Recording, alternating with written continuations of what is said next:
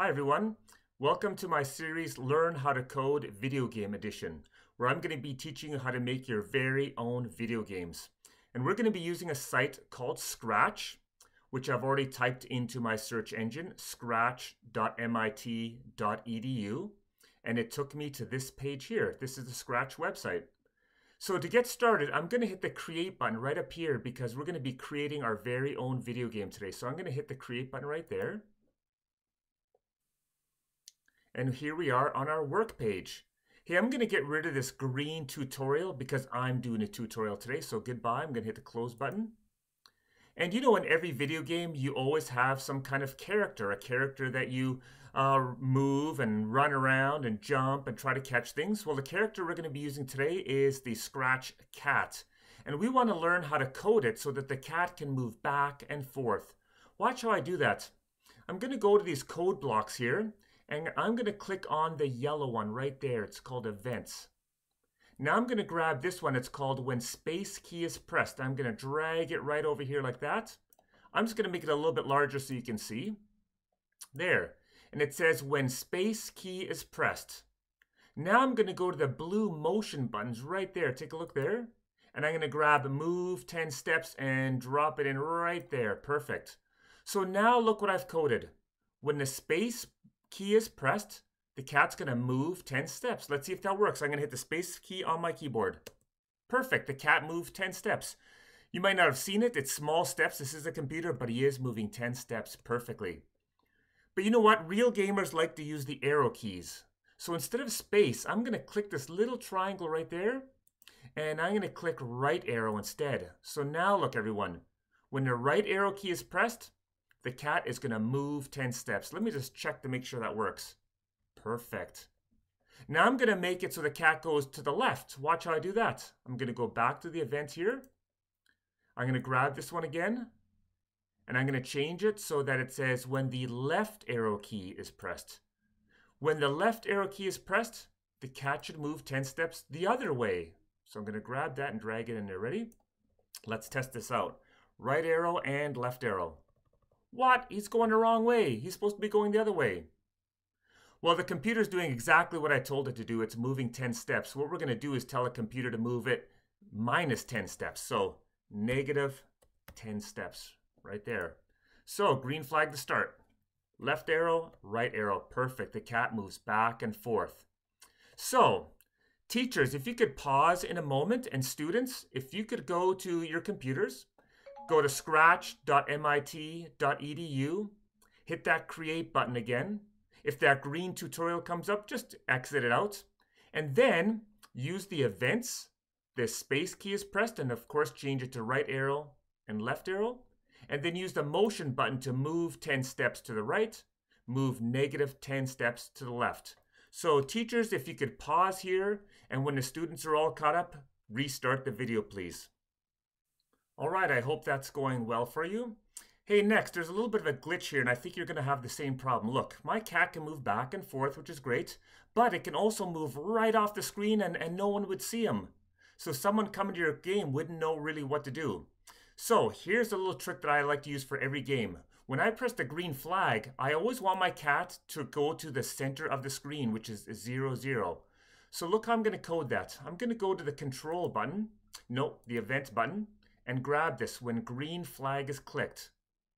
When the green flag is clicked, I want my cat to go to 0, 0, the middle of the screen. So now I'm going to go to the motion up here, find the one that says go to, and it's right there. And it says go to, and I'm going to put in the numbers 0 and 0 is already there. Perfect. So now when I hit the green flag, the cat should come to the middle of the screen even if he's lost. Perfect. So now my cat is going to 0, 0. Also, I have a really boring, plain white backdrop. We should get something a little bit more interesting. So I'm going to go down here, way in the bottom corner right here where it says choose a backdrop. So I'm going to click that button, and you'll notice there's a bunch of backdrops for you to choose from. The one I'm going to choose is something that goes with cats, of course, and that is underwater. So there's my underwater backdrop.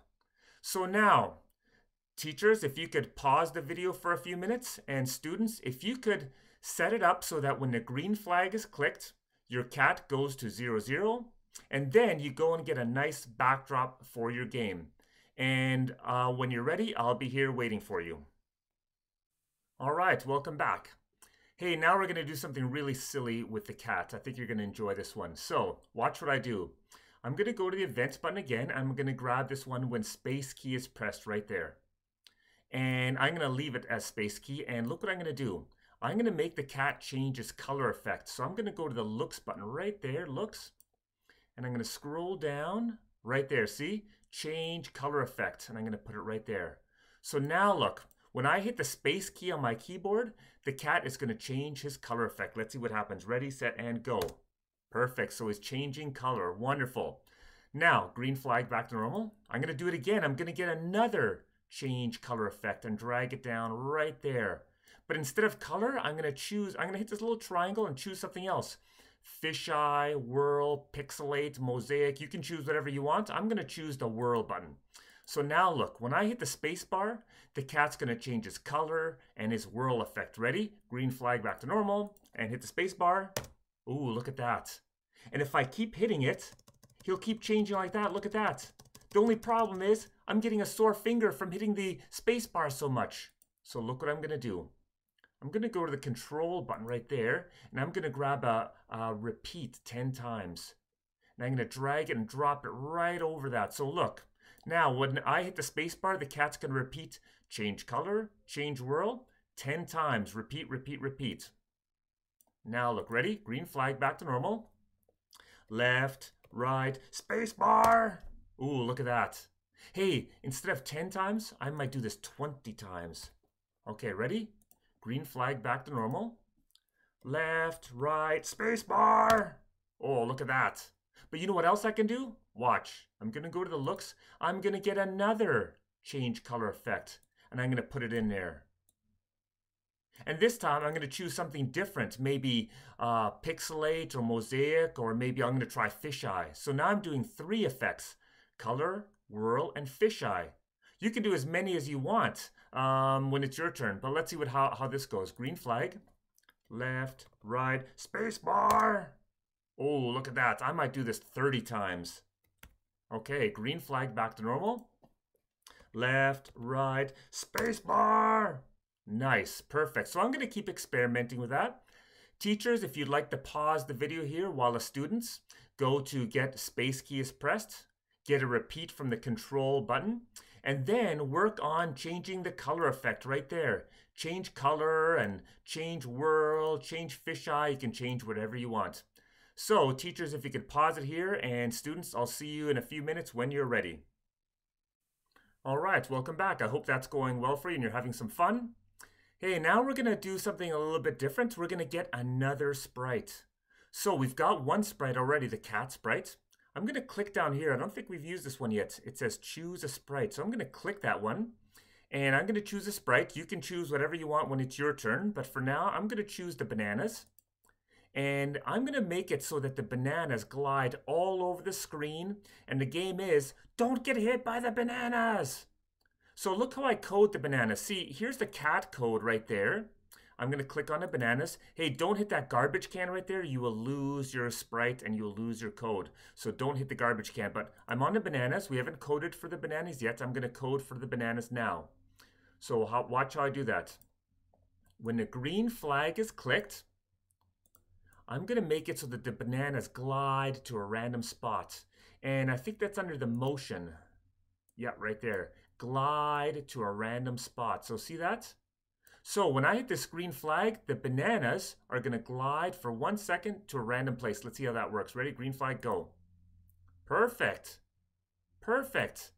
Every time I click it, the bananas glide. But you know what? I'm getting a blister on my finger from clicking the mouse so much. So look what I'm going to do. I'm going to go to the control, and I'm going to get a forever loop. And I'm going to drag it over here and put it around the glide. So now look, when I click the green flag, the bananas are going to forever glide to a random spot. Ready? Green flag and go. Perfect. They're gliding all over the place. Wonderful. So now it's going to be your turn. So teachers, if you'd like to pause the video, and students, if you could go get another sprite and you click here to get the sprites. I chose the banana. You can choose whatever you want. And then code it so that when you click the green flag, Your bananas or whatever are going to forever glide to a random position. And teachers, when everyone's caught up, you can start the next part. All right, well, next part. I'm just going to hit the green flag to see how this game's working so far. Perfect. So the game is, don't get hit by the bananas. I'm going to move my cat back and forth and not get hit by the bananas. However, it is kind of hard to avoid the bananas. They're so big, and so is my cat. So look what I'm going to do. I'm on the bananas right now, and the bananas are 100% size. I'm just going to shrink the bananas a bit. So maybe instead of 100%, I'm going to make them 60%. Perfect. Now I'm going to click on the cat sprite right there. Don't hit the garbage can, you'll lose all your code. And the cat is 100% too. I'm going to make my cat a little bit smaller, maybe 70%. You'll have to decide what works best for you. So let me test this out. Green flag, perfect. It's a bit better now. I can avoid the bananas moving back and forth nicely. Now, if someone were to come and play your game, they wouldn't know what to do. So at the beginning of every game, I always like to give instructions. So look what I'm going to do. Okay, so when the green flag is clicked, the bananas go to, or the cat goes to 0, 0. Great. I'm going to get another green flag. You can get many, many green flags. And I'm going to have the cat give instructions. So when a green flag is clicked, I'm going to have the cat say something. And saying something is under the looks button right there. Say, there we go, and I click that there. So I'm going to say something like this. Use the arrow keys to avoid the bananas. And I'm going to have the cat say that for about 5 seconds. 2 seconds is not long enough for anyone to read that. So look, when I hit the green flag, the cat should say, avoid the bananas. Let's see. Perfect. Hey, there's one problem. Look, when I hit the green flag, my cat goes to 0, 0, right? Even if he's off the screen, he'll go to 0, 0, and he's going to give instructions. But the bananas are floating around. I'm not reading the instructions because I'm too busy looking at the bananas. So look what I'm going to do. You notice that the cat is talking for 5 seconds. Well, I'm going to go to the bananas, and before the bananas start gliding around, I'm going to have the bananas wait for 5 seconds. So I'm going to go to the control button, and there's a wait right there. See that? Wait. I'm going to put that right there. I'm going to have the bananas wait 5 seconds. So the cat is giving instructions for 5 seconds. The bananas are waiting for 5 seconds before they start gliding around forever. Ready? Green flag and go. Okay, the cat is talking. The bananas are waiting. And now the game begins. I got to avoid the bananas, moving back and forth not to get hit by the bananas. Wonderful. So, could everyone try that? So teachers, if you could pause. Use the looks button under the cat to have the cat say something. Like, use the arrow keys to avoid the bananas. And then for the bananas, have the bananas wait 5 seconds before they start forever gliding, because the cat is talking for 5 seconds. And when you're ready, I have the last trick for you. So teachers, if you could pause now, and I'll see you in a few minutes. All right, last trick for today. So hey, we can make this game easier and harder. You can make it easier by making the cat smaller and smaller, and by making the bananas smaller and smaller. Or you can make it harder to play by making the cat larger and larger and the bananas larger and larger. There's another way to make this game easier or harder. Look, I'm going to click on the bananas. And right now the bananas are gliding for 1 second to a random position. Well, I can set it up so the bananas go even slower. So instead of 1 second, I'm going to put in something like 3 or 4 seconds. Okay? Now, when I hit the green flag, watch how slowly the bananas glide, because they're gliding for 4 seconds to get to a random spot. So it's really slow now. So the game is a lot easier.